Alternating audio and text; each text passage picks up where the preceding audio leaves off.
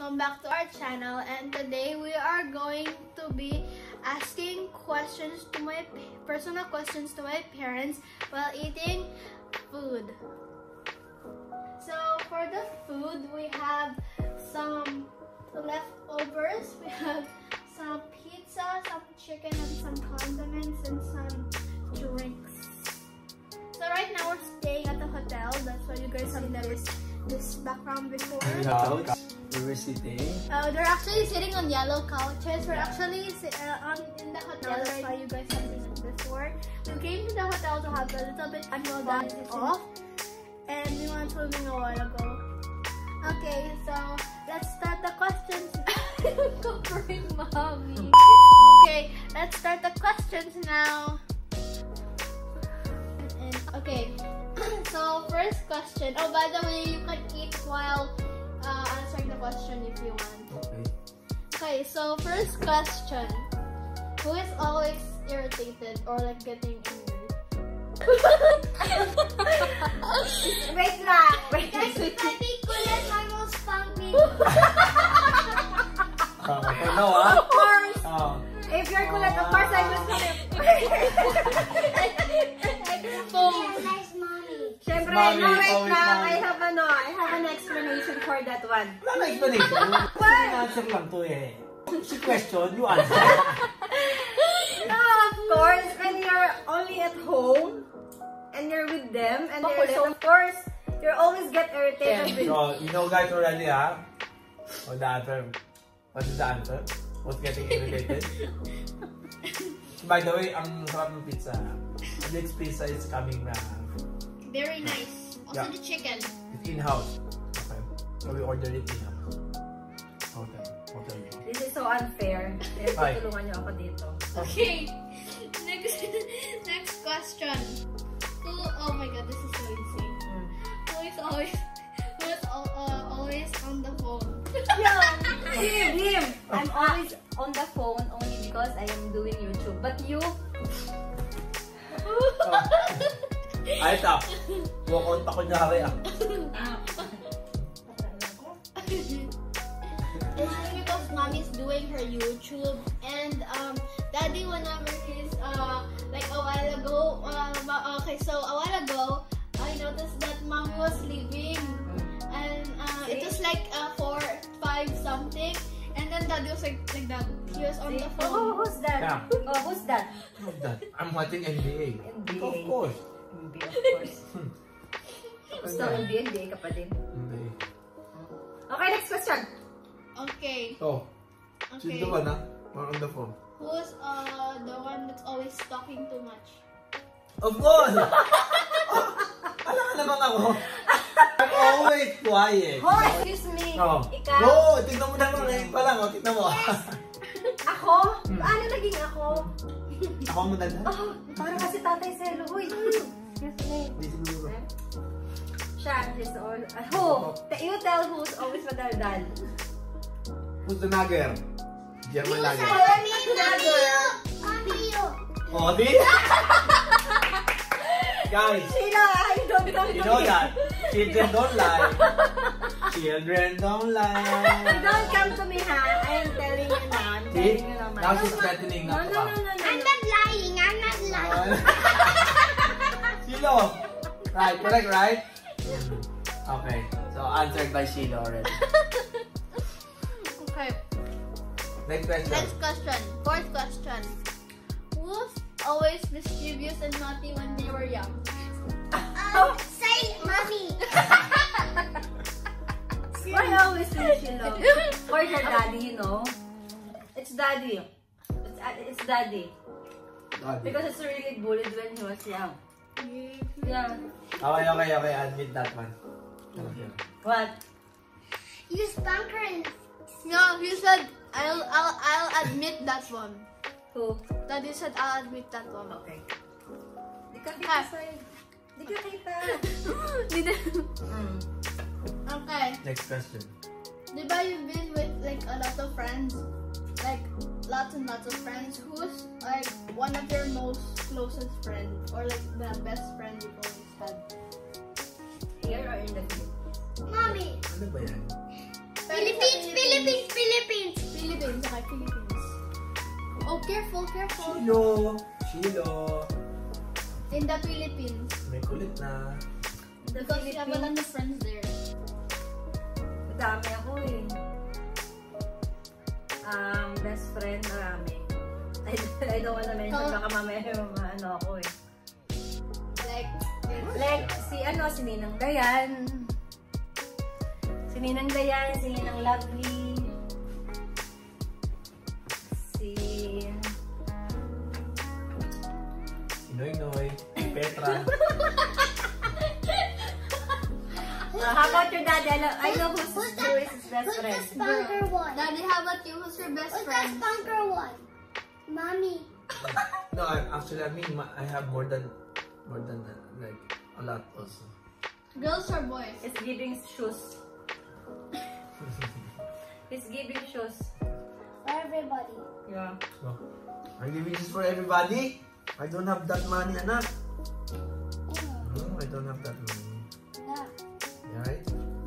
So, ano lang, we're just sharing our blessing and hindi naman talaga. Just sharing our blessing, right? Sino? Right? No? Okay. Okay.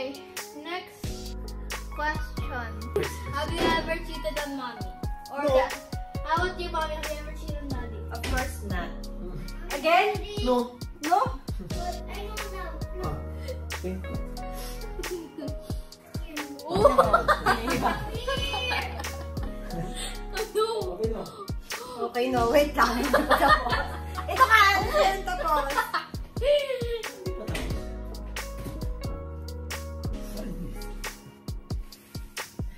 Oh. Hindi. Ano hindi? Hindi. No. Mabulok? Oh.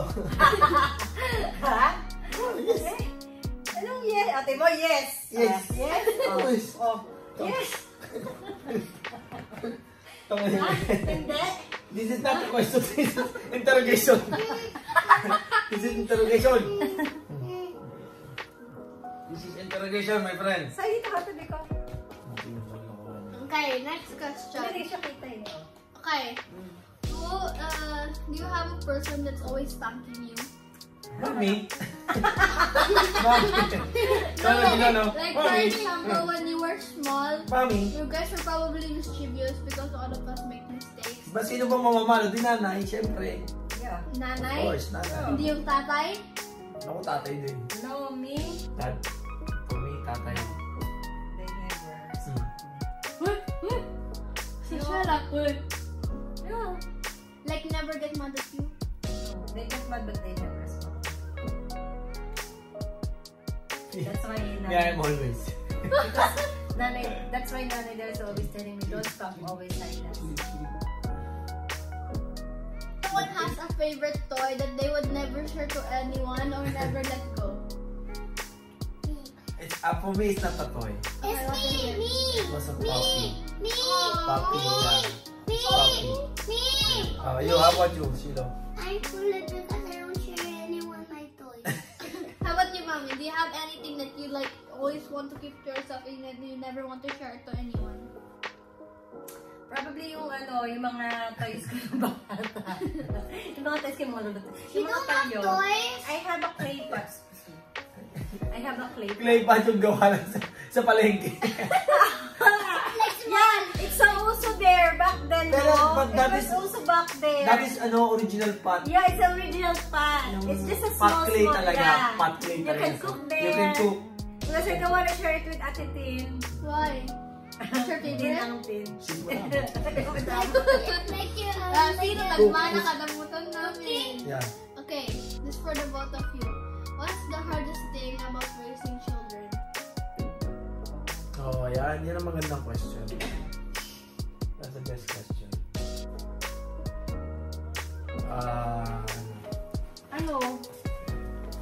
Marami. May Slowly here. I think it's not about if you're raising a boy or a girl, no? It's how you mold your children to be a better person. better person. Hindi lang. Shilo, don't get up ha. Shilo, baka tumama ka dyan. pag-raise ng children or pag-raise ng child is always matched with how you mold it in the most better way. Siyempre, walang ibang magulang na gugustuhin mong mapangit or mapunta sa hindi maganda yung anak mo. You always strive to make them the best, diba? So mahirap talaga mag-raise ng children or ng child. Lalo na if that, parang yung child, you're not following your parents, medyo stubborn. Okay lang magiging mischievous or medyo rascals. Natural yan bata yan but on the other hand, pag yung medyo malaki na, then medyo stubborn yan, napakahirap i-way yan. And diba, they're always saying na maniniwala ka lagi sa sinasabi ng matanda. Yes. I'm sorry. Okay ka? Sorry. It's most of the time, 100%. Most of the time.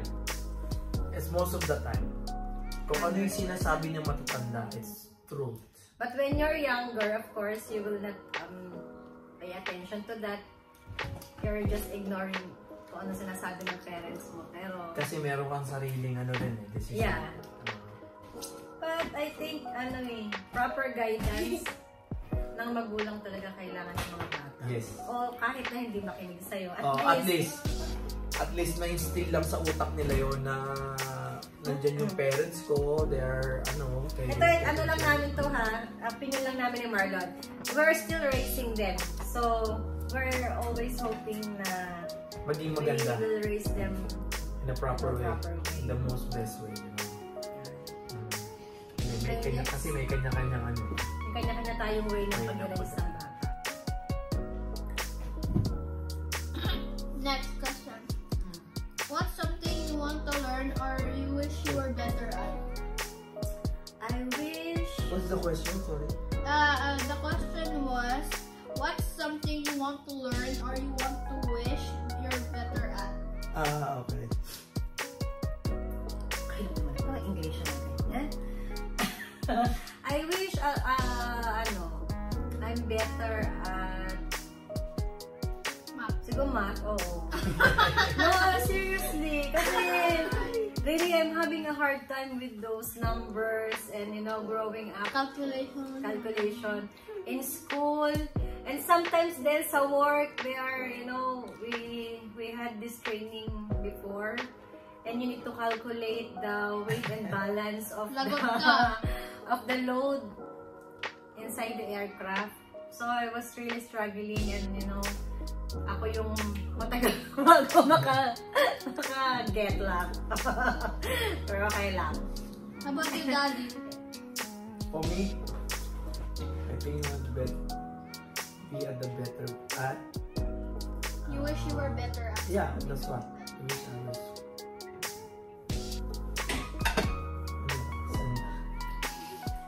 Well, there is one time in my life na I was in my 4th year high school. I was a little bit humiliated, although hindi naman actually humiliate. It's more on the encouraging type. Yung ginawa sa akin ng teacher ko noong time. And sabi niya sa akin, how can I solve the problem in mathematics easily if I don't know how to read English properly? Then, kasi medyo mahina ako sa English. I don't pay attention actually in English. Although, sabihin natin, pag English subject na umuupo ako sa harapan, try to understand each and everything. Parang talagang hindi siya pumapasok sa utak ko. Not like mathematics. It gets like right into your brain. Kahit hindi ako makinig. You already know? Already know. Hindi kayo na magaling sa mathematics. Kahit hindi ako makinig, makita ko lang yung mga numbers. Automatic siya. Kakalculate siya ng yung utak ko nag-a-adjust na nila. So, yun nga. Wow. Well, I'm not in the top 10 in my class, but I'm always exempted in mathematics. That's all that I can say. Okay, ikaw na. I'm always exempted in English. Kasi actually, dalawa lang silang magkaklase. Yung top 1 tsaka. So, kaya exempted. Sabi ng teacher, sige naman, dalawa lang naman kayo, papasok ka pa. Hindi tayo pumasok. Exempted ka na. Exempted ka na rin. Exempted ka na rin. Okay. Okay, next question, Mela. Next question.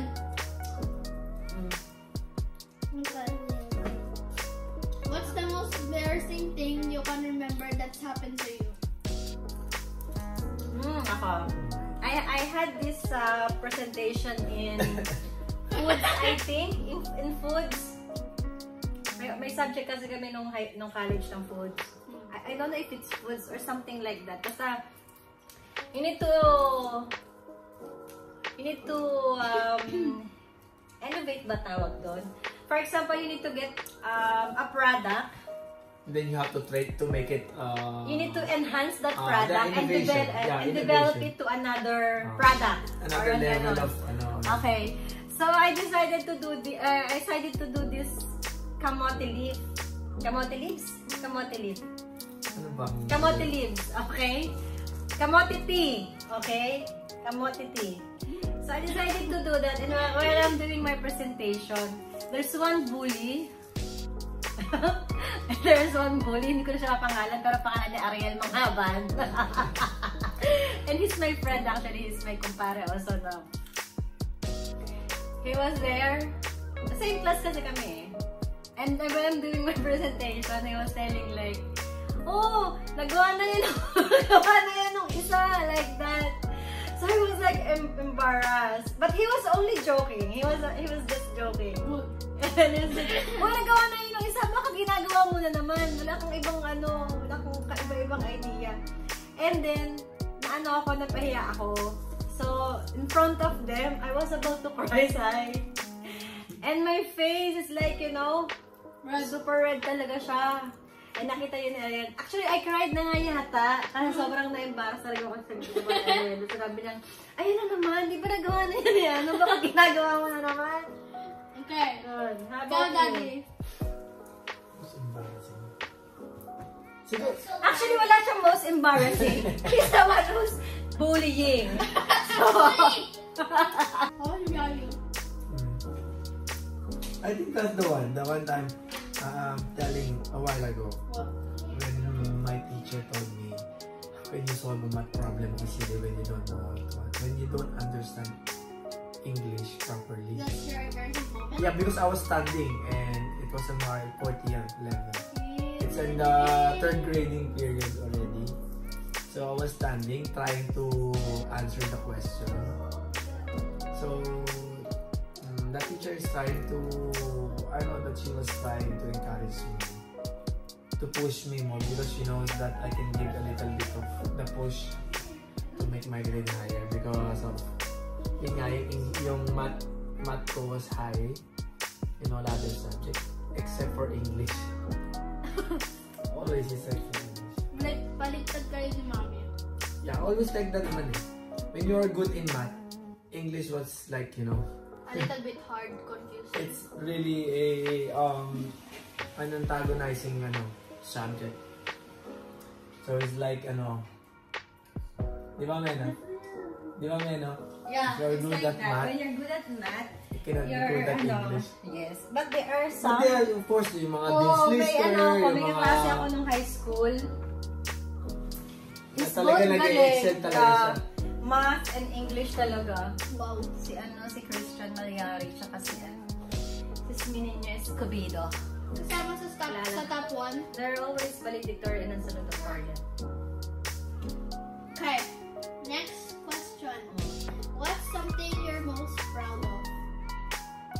My favorite. I'm proud of my family, kayo. How about you? This is my favorite part. Wow!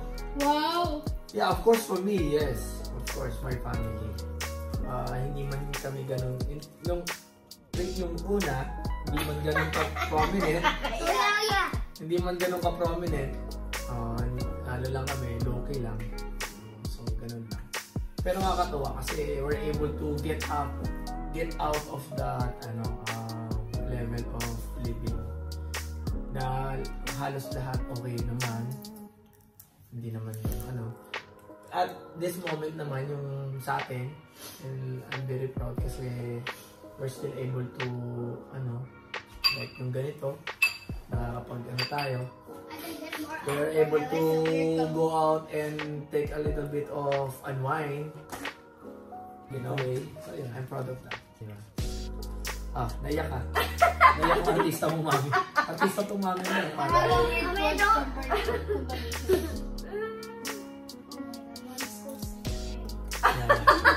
She's an artista, you know? Yes, artista. The actor and actresses which has never been into a real film, they call it artista.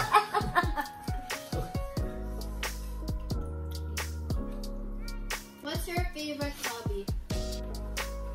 Well, of course. Let me answer it. Ako nasasagot para sa kanya. Basketball!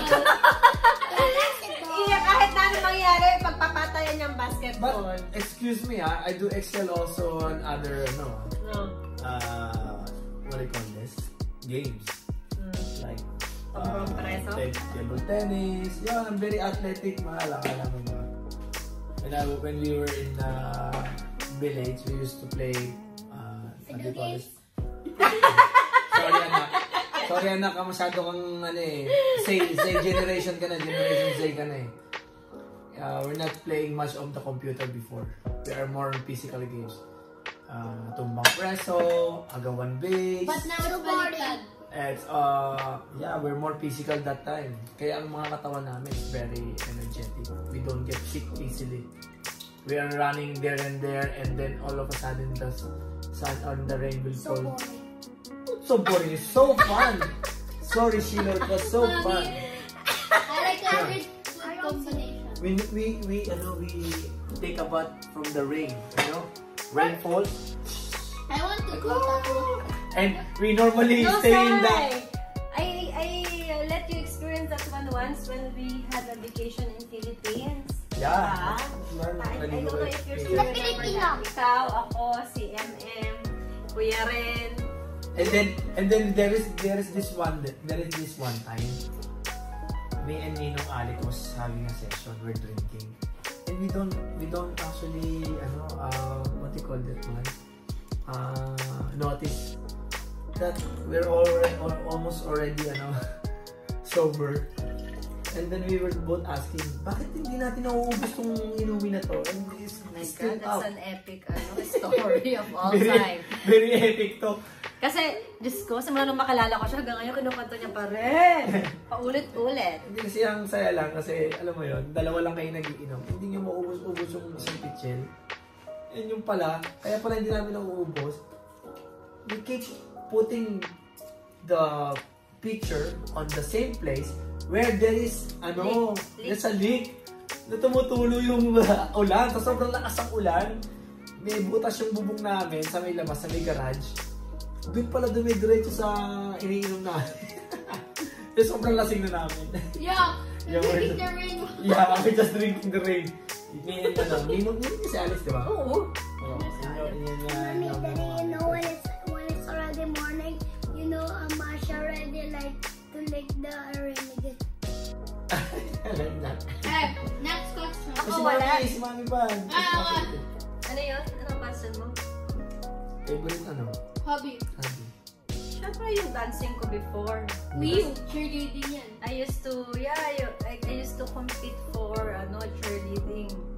cheerleading sa iba't ibang sa iba't ibang high school, from high school to college. So I'm proud of that. My cheering. Go Atas! Go Atas! Something kasi panigala ko sa school and a lot of people are cheering for you. A lot of babae. A lot of babae ang gusto mo. Don't spank my No! You want a lot of girls for him? See? He want a lot of girls, see? A lot of girls. Oh. Cheering yun, cheer. Cheering. Okay, sino nag-cheer? Go, go, go, go. Go, go, go. We're here. After your game. Morales. Go, go, go. Shoot. Mommy, those are bullies. Yeah. He's a bully. This one. Question. Okay. If you had to choose what your child's personality is, what would it be? Nothing. Correct si Shilo. Pami natin. Ako din. As it is. Kung ano yung Kung ano kalabas kayo, ng dalawa, whatever you I'm very have. happy. Kung sabi nga nila, Even if mischievous, not Yeah. Actually, mababago naman yun. When you grow up. When you grow up, slowly you'll able to That's why inherit. we're molding you, we're advising you. Popcorn. Kahit paulit-ulit na kami ng daddy mo, Sylas, we're correcting you and Shiloh. Kasi, syempre, parents na kami eh. That will be what it's going to be instill in your mind. But if man yun, paulit-ulit yun, hindi mo malalagay sa utak mo. Shilo, enough na yan. Finish it. Because if I'm always nagging you, it's for you and Shiloh.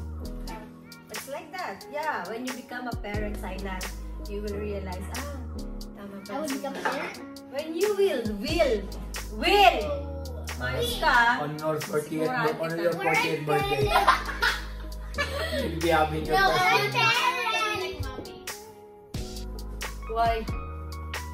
You'll be I having... want to be cheerleader. Para kasi. Bakit? Tatanong. Parang tinatanong nila. Kasi, I have been boyfriend. No, I'm not allowed. I said yes, you're not allowed. No, you're only allowed when you become 40 years old. What? 40? That's too much. No, that's too late na, Daddy. Ha? It's too late. No. Game. Okay, sige na.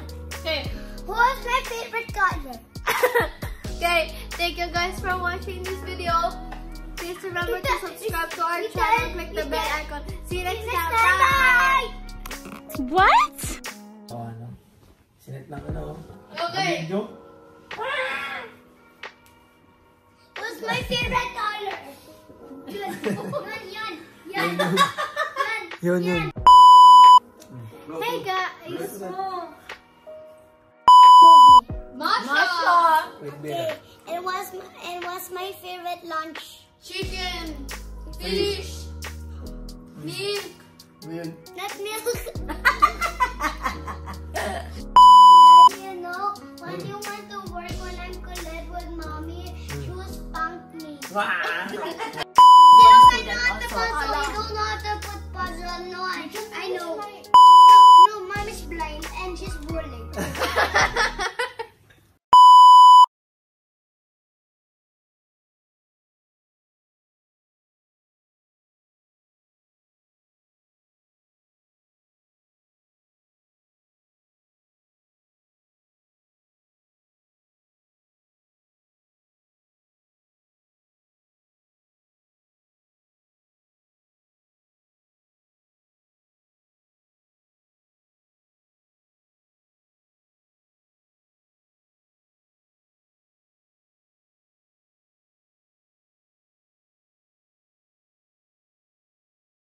What?